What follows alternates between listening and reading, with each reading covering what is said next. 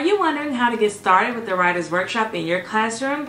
In this video, I'm going to tell you how to set up your classroom so that it promotes writing all year long.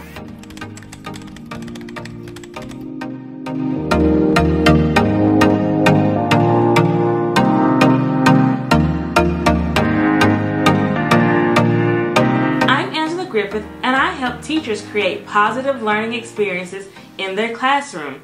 Don't forget to subscribe. You can always change your mind later. Tap the like button and click the bell to get notified anytime I drop new videos. The first place that we need to start is establishing goals. The first place you need to look are your state standards. Once your students come into class, you'll quickly get an idea of what their starting point is. Now, sometimes the starting point and the end goal according to the standards, it's a pretty wide gap. But no worries, your mini lessons will help them get there. So what should students in kindergarten be able to do by the end of the school year? Let's take a look. They should be able to write incomplete sentences. Now I know what you're thinking. This doesn't mean that everything is correct, but it is grade level appropriate. Strings of consonants will represent words, and you'll have the beginning and ending consonant missing a vowel. This is totally appropriate, and this means that they're on the right track. They should be able to write most capital and lowercase letters, and sometimes they're using them interchangeably. At this point, they're also choosing a topic of their own. I know some teachers like to use writing prompts. At this stage, I use no writing prompts. Children write best when they're writing from their own experience, so I always let them choose their own topic. At this stage, they're also revising their writing. When I first became a teacher, I thought that this was heavy-duty revising. Boy, was I wrong. This just means that they're able to maybe label another picture, add another detail, add another color to their detail, something simple like that. They're also learning to share their writing with a peer and with their class. And you'll begin to notice that whatever your reading instruction is, they're mirroring that information in writing. They're using their phonemic awareness and phonics to write. So how do we achieve these goals? The first thing is we have to make them believe that they are writers. I call them writers, I treat them like writers, and they start to believe that they are writers. So there are what I like to call 3 avenues that come together to help us reach these goals.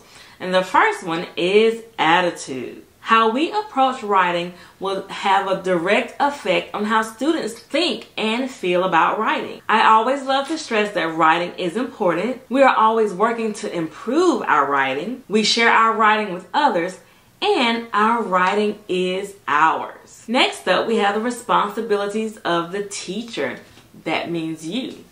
So, it is up to us to conduct the Writer's Workshop. If we don't do it, no one else is going to do it. It's our job to teach the mini lessons.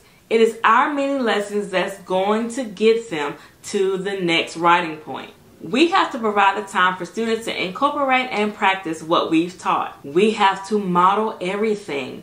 This means how we hold our crayons, pencils, how we treat our paper, our writing folder, procedures, mechanics, everything. If you think it's something that they already know, chances are they don't. When in doubt, model it anyway. It's our job to not dictate what they should write about. Now yes, we help them along the way, but kind of guide them in letting them choose what to write about. And we help them to publish the piece. Don't forget to tap the like button if you're getting value. Our next thing is room setup. Our room has to be set up in a way that encourages writing. This covers everything from our physical environment to what materials we have available for students.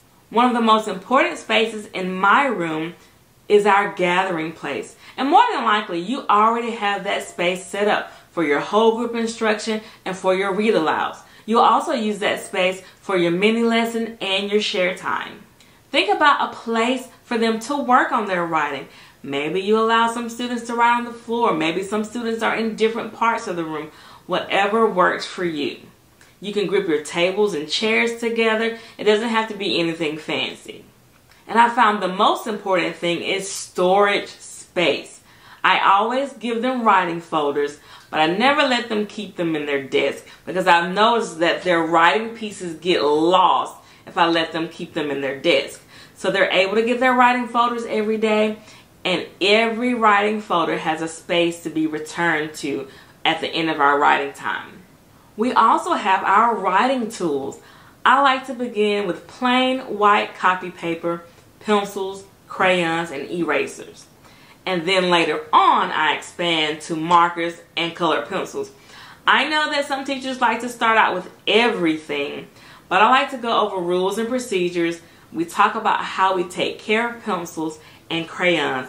And then once they've shown me they can master that, I move on to markers and colored pencils. And oh, by the way, keep a ton of pencils on hand. Yes, students lose pencils. Yes, they need to sharpen pencils. Yes, sometimes they break them on purpose. Keep a plethora of pencils handy. I like to keep an ABC chart handy in their writing folder, and it contains the keywords from our phonics series. I also like to keep a lot of clipboards. This allows students to write on the floor or in other areas of the room if they wish to. Now, I know that I said model everything, and I can't stress that enough. Even from the smallest thing that we do, how to hold a pencil, how to use a crayon, how to use a writing paper, how to use a writing folder. What do I do with my work when I'm done? Model everything as if your life depended on it. This means that often you'll need to rehearse how you will model something. I can't tell you how many times I've come up with what I thought was this great mini lesson, and once I thought through it and I kind of rehearsed it a little bit, I realized that I needed to break it down into smaller chunks to make sure that the lesson was accessible by everyone.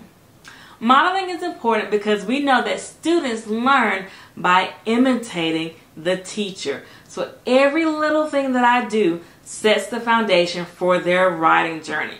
So, how are you going to think about your writer's workshop? What are you going to do before you ever teach that first mini lesson? Let me know in the comments below. See you guys next time.